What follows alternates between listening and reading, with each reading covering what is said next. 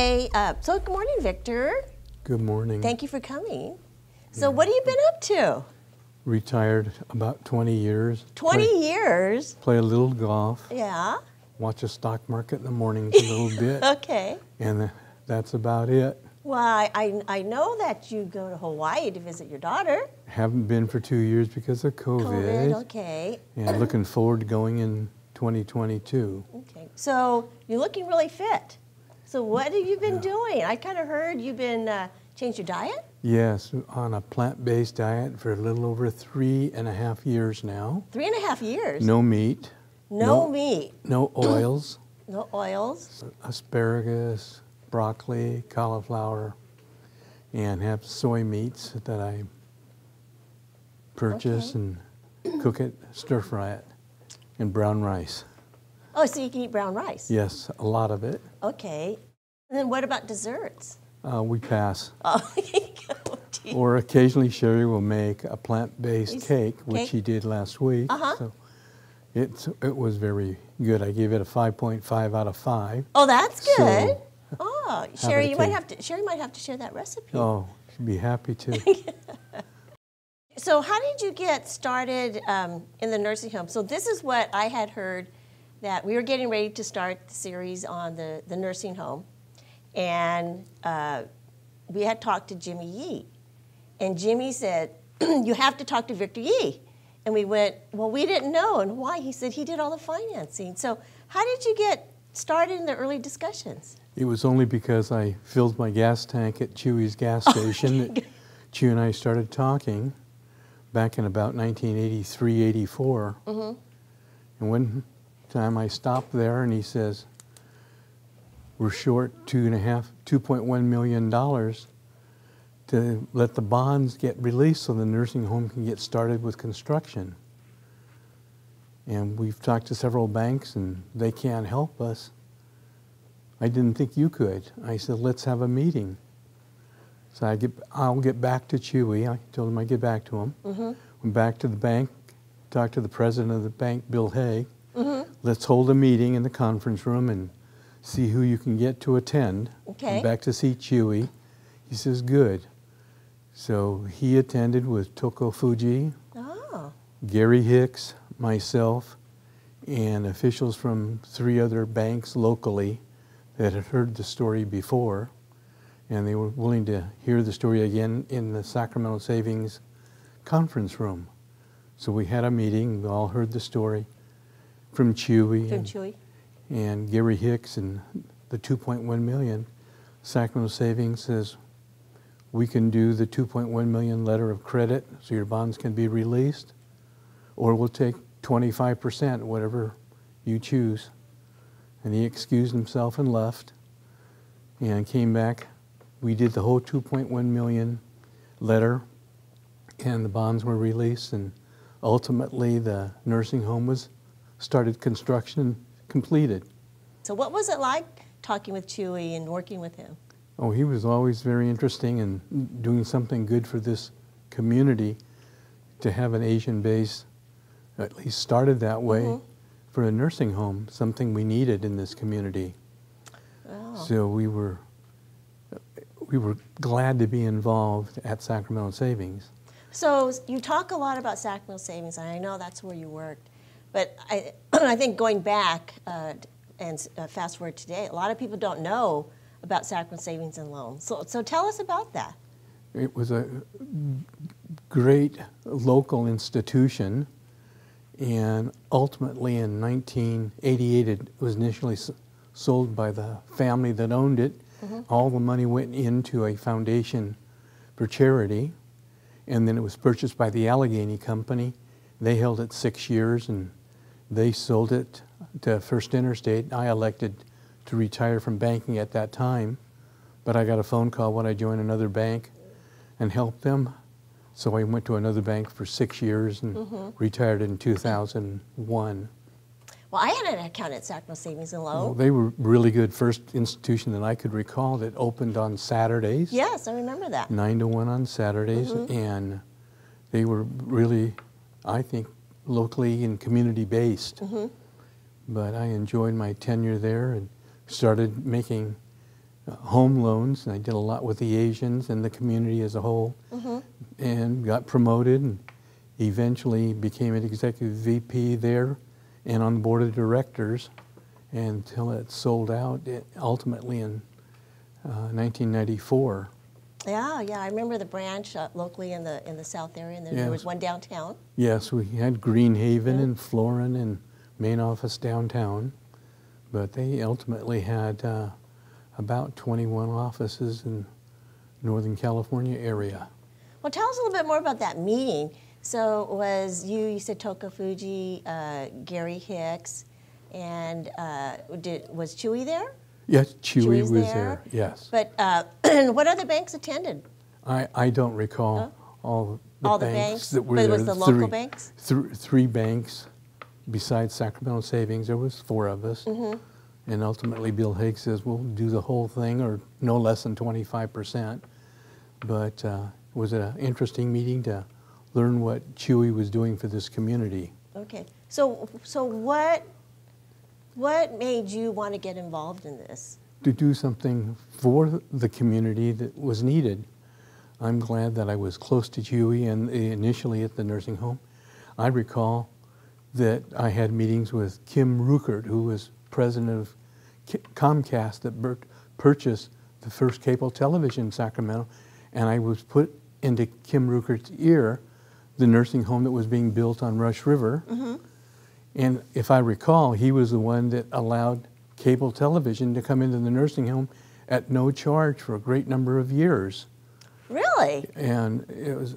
These are little tidbits of information we just don't know about. Oh, it was just conversations, and I was involved at Channel 13 on the board of directors, and we were close to the television, cable television when it came to town.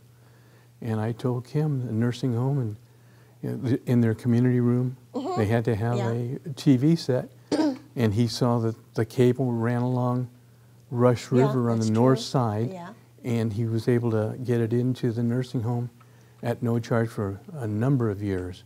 They were a great community company also. Yeah, because cable television is a big deal. Yes, yes. But that's pretty much a lot of good entertainment. Yes, it has been. But nursing home has been a great necessity for this community. Unbeknownst to me, my grandmother ended up staying there for a couple of years. She was the 92-year-old lady that was beaten with a hammer in 1989. I remember reading about that. And after the hospital, she stayed at the Asian Community Nursing Home for several years before she passed. Oh, okay. But so you spent a lot of time there then, though? We did spend a lot of time there, Sherry and I and the grandkids, too. And so you got to know the staff there? Yes, yes. We saw them often. Yeah, I bet. So, so what made or got Sacramento Savings to guarantee the loan? They knew it was a good loan and it was good for the community, and it was just a natural to do. To my perspective, that they really wanted to give back to the community. Definitely. And support. And so, but for being for the Asian, the nursing home, first one of its kind, catering to the Asian community, that's a big risk for Sacramento to do. Yes, yes, yes, and it was good the whole community came together to help do the fundraising. I reflect back into 1984, where our daughter, son, Sherry and I, we were in Hawaii and we saw the Crush in 1983 on Big Island. Yeah. And then our daughter says, why don't we get them to come to Sacramento? I said, you write the letter, I'll sign it. Oh. She wrote the letter. She wrote the letter? And signed it and sent it to them in Honolulu, Hawaii. And they said they'd be coming to San Francisco in the Bay Area to perform. We said, why don't you do a day in Sacramento? They did 2 concerts, August 4th, 1984, and the beneficiaries would be Ray Marr's Mandarin Drum and Bugle Corps, Big Brothers and Big Sisters, and the Asian Community Nursing Home. So at $10 a person, we raised over $4,000, and we divided that among the 3. So that was a big fundraiser then. It was at $10 a person to see Crush in 1980. We did, and it was all volunteers by Capital Lions Club, and we had very few expenses, so we were able to, and we did that at Confucius Temple. Oh, okay. We paid the little bit of rent there, yeah. and then we had the net proceeds be divided among the three. Oh, this what do you have in your hand? This is the poster from the Crush back in 1984, where they performed at the Confucius Temple for $10 a person, and we were able to do 2 shows that night. Wow.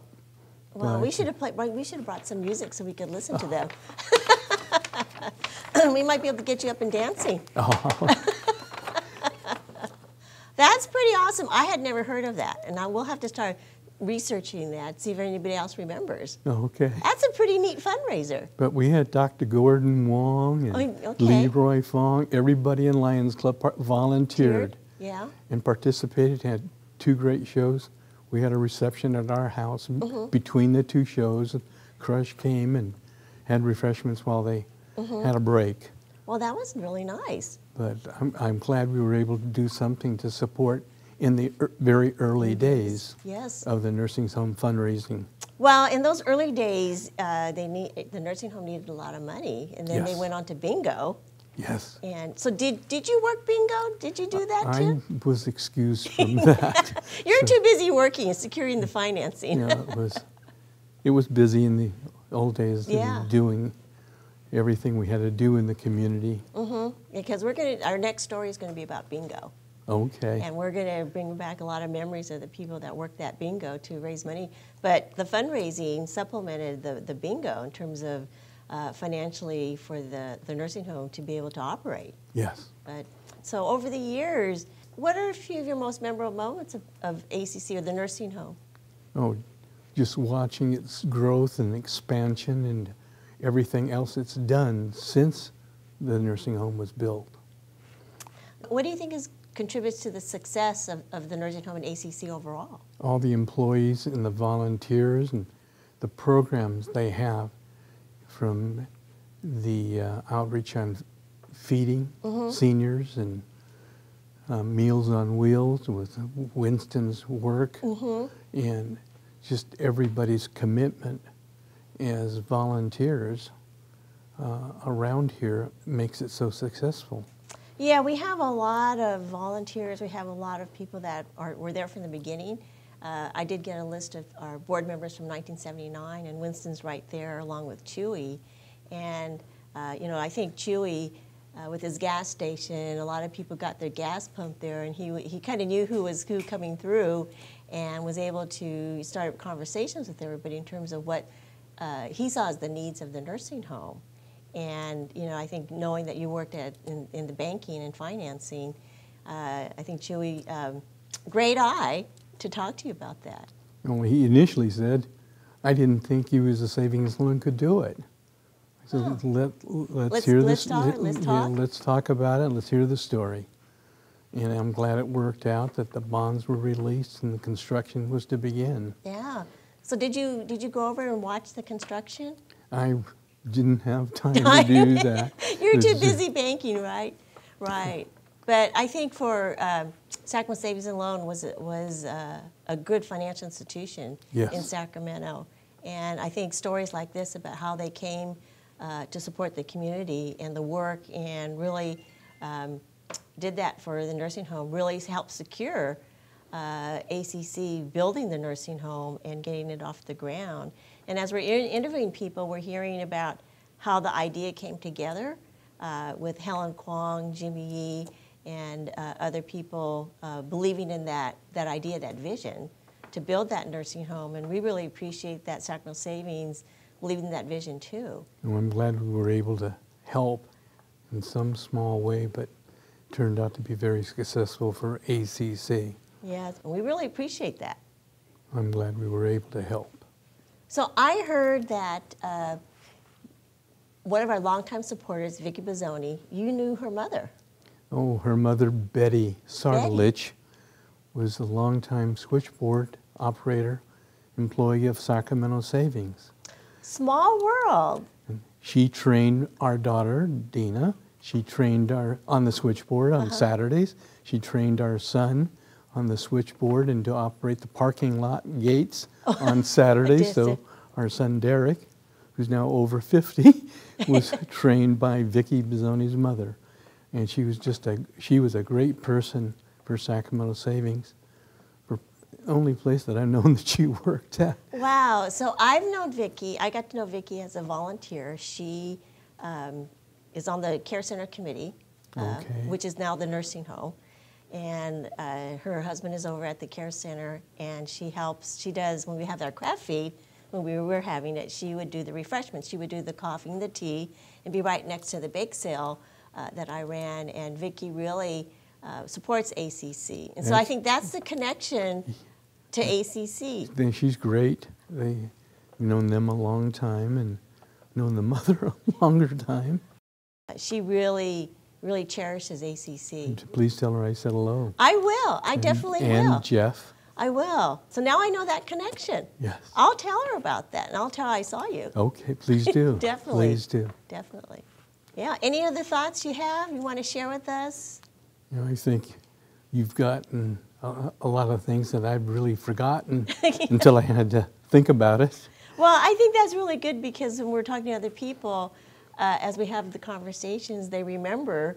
And these are things that we're trying to find out in terms of how the nursing home got started in the beginning.